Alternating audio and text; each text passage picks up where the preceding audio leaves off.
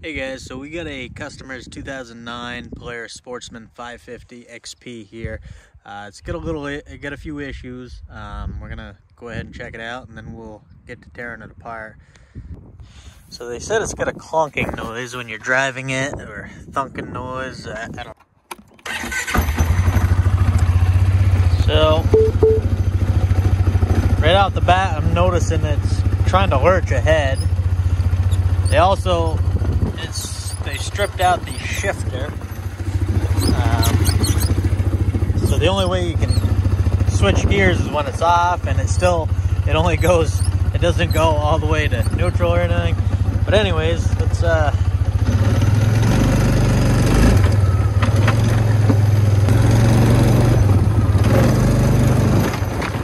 okay, definitely hearing a noise there now. Well, it sounds like it would be in the clutch. Maybe it's in the transmission. Let's go find out.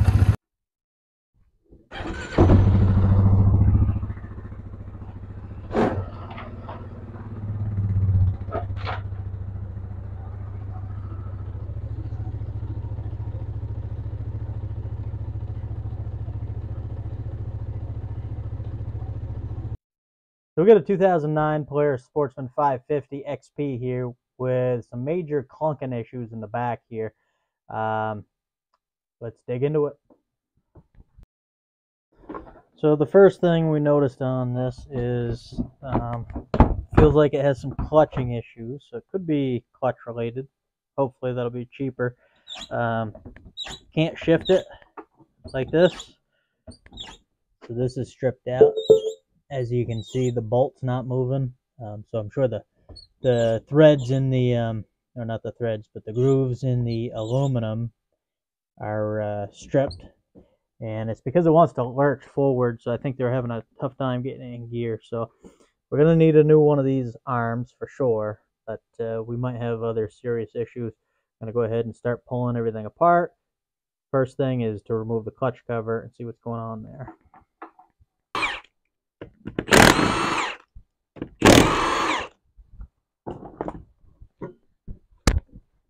Alright, so now we're going to remove this cross member here.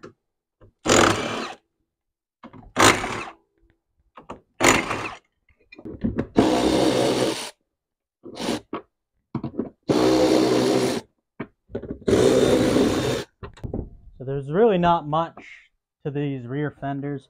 I'm just going to pull them off. It's going to make things a lot easier. And it's going to be a little bit of work in the beginning, but it's going to save us some time in the long run, I believe. So pull the rack off. Go ahead and start pulling this rear rack off. Like to throw everything in bags. So yeah, I know exactly where the bolts go, especially if it ends up being a few-day project for ordering parts or whatnot. It's always good to always have nuts on the bottom. Okay, now we should be good to remove. Yeah, a lot easier to be able to get to everything.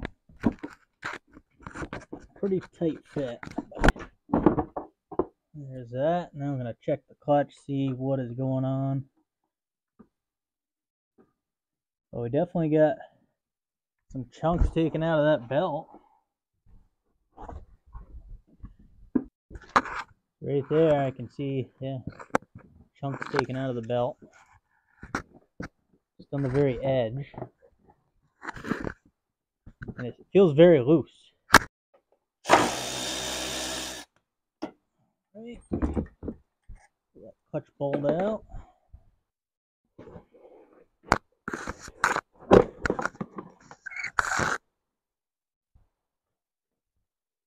Wow. I don't know if you guys see that on the video. I think there's still a bunch in there. Look at the belt from inside this intake here. Still falling. Actually, that looks like some mouse nest or something.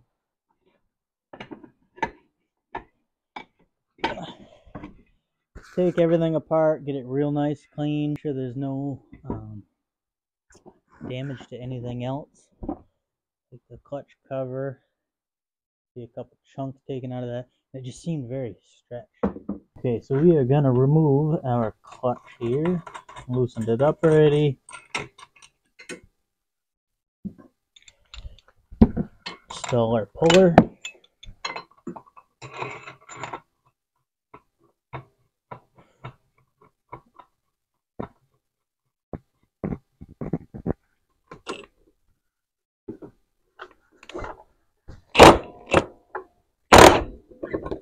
And just like that. Now we can remove the primary and check it out. Mainly wanted to make sure there was no other. Oh, my bearing seems to move a little hard.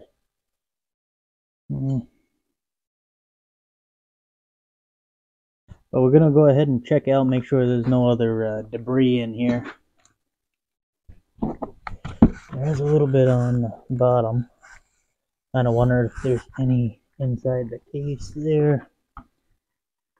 Almost looks like it, so I think we should remove this. Now that we remove the 10 bolts here, we can go ahead and pull this off. Now there is a bead of silicone around this, so it's going to take a little pressure to remove. Just want to go evenly. Make sure you get all the bolts. Should be just the 10 there. A little bit at a time. Let's get just the silicone. There. Should be able to sneak out of there, yep. As you can see right down in here, there's some debris. All these little holes have debris in them from that belt carnage.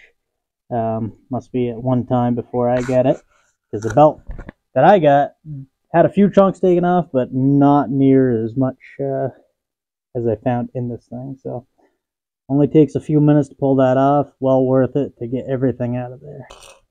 We'll just come in here and vacuum it out.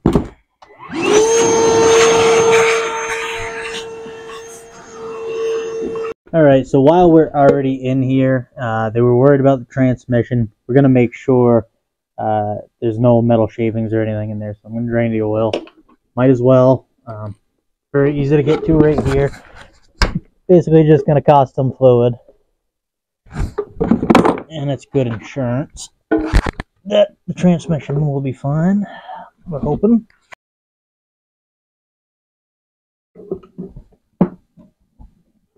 We definitely got some metal shavings on the drain plug, but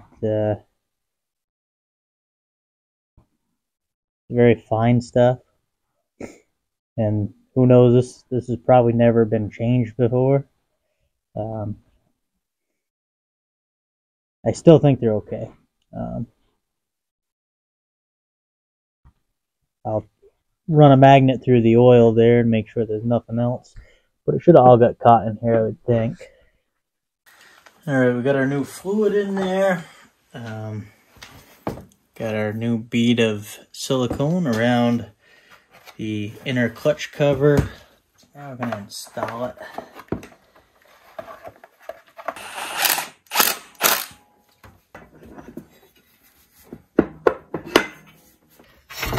So I removed the clutch off this thing. Check this out. This thing is very, very worn. You can tell they put a new one-way bearing on here, and it just shredded the. It's supposed to be a nylon spacer back here. Just shredded that, and then that doesn't look right. That should be flush. So this is slipped at one time. So we're definitely going with another clutch. So I got the new, well, I got the used clutch on there. Let's fire it up.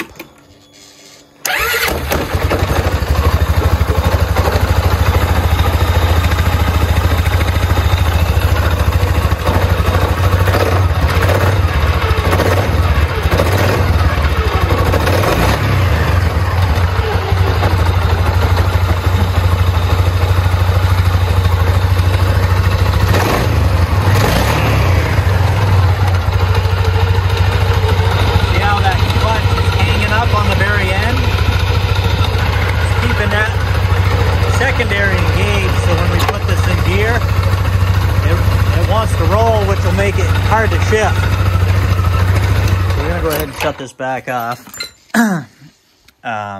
So with this clutch, this was out of a 550, but a newer 550. So the idle's a little different on those. So I had to use the original weights and spring, but I'm thinking that spring is a little worn. So let's pull that back off. So we don't have to actually pull the clutch off. We just have to loosen, pull the bolt here, and then we gotta pull these 6 cover bolts. So this clutch I installed on here is in very good shape. That's the only reason I say it's probably the spring, because everything on that is very tight. And this is off the original machine, so we'll see. I got a brand new one right here. Brand new clutch spring for this year 550.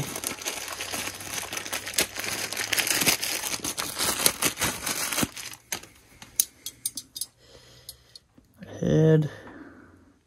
So this one looks like it's collapsed a little bit. Much stiffer spring right here. This one's very soft. This one I can barely push in. So we're gonna go ahead, put that spring on, and our cover plate, and we should be good to go. All right, now that we get that new spring on there, let's see how she goes.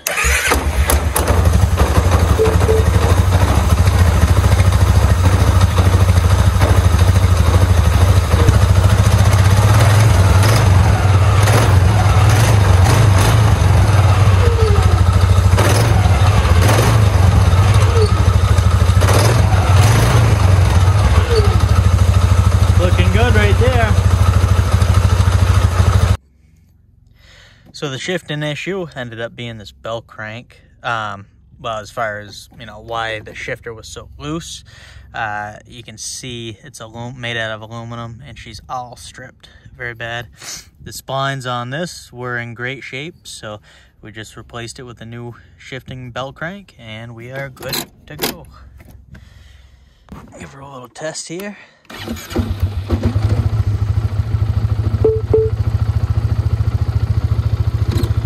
Check that out. Shifting nice and easy. Well, as easy as these get. These kind of shift a little mean, but it's shifting how it should.